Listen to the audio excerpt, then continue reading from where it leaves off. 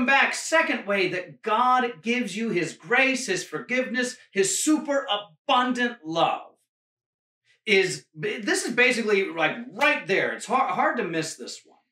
And it is the spoken gospel, the very spoken good news to you. So we're baptized into Christ, children of paradise, forgiven all of our sins.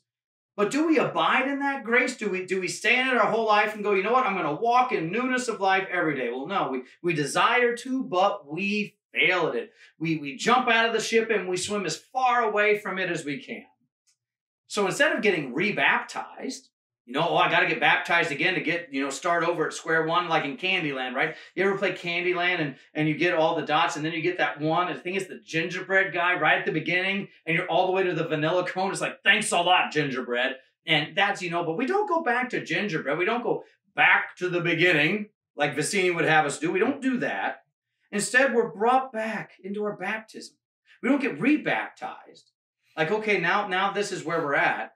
We're brought back into our baptismal grace in the words of holy absolution, the spoken gospel. That's where I talked about combining them. I'm combining the spoken gospel and absolution. When you look at this, your pastor speaks not on his own authority, but in the stead of Christ. So it's literally Jesus standing there saying, you are forgiven your sins. Those sins you have committed since those forgiving waters in holy baptism, you are absolutely 100% loved, forgiven, and claimed anew, and restored to that life of grace.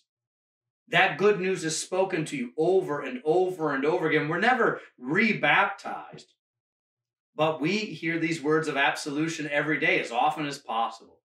Every single time we can, we hear them so that we may rest assured that no matter how far we've jumped out of the boat and tried swimming away, Christ comes with that life preserver of holy absolution and brings us back in.